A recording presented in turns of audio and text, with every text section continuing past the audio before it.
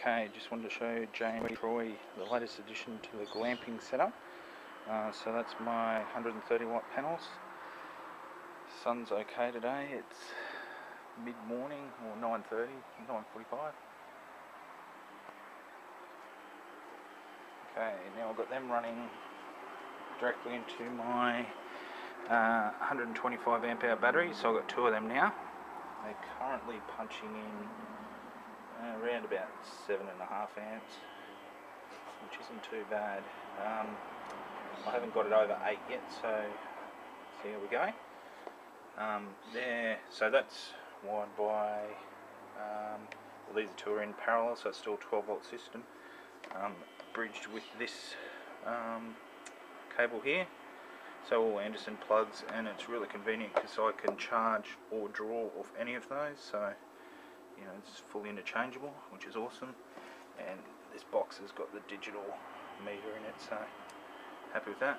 Then I just run up to my 1500 watt Pure Sine Wave inverter. A bit of overkill for this, but I do run my computer and shed off this, so just go down here.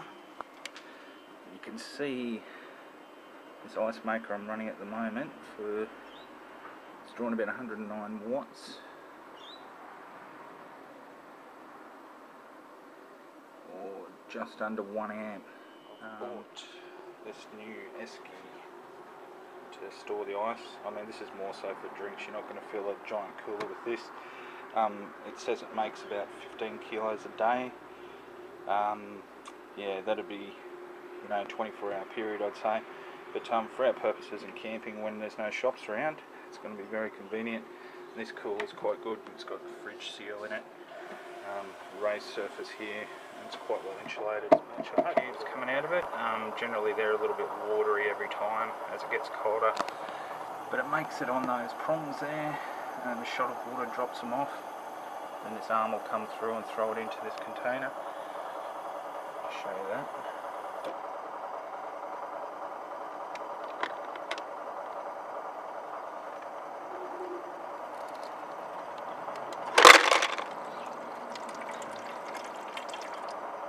Now that trail fill up with water back there.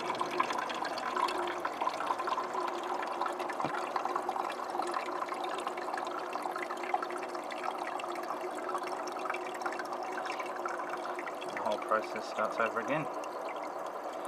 But yeah, about every 10 minutes I think it's making the larger size, which is not too bad. They're a little bit hollow, of course.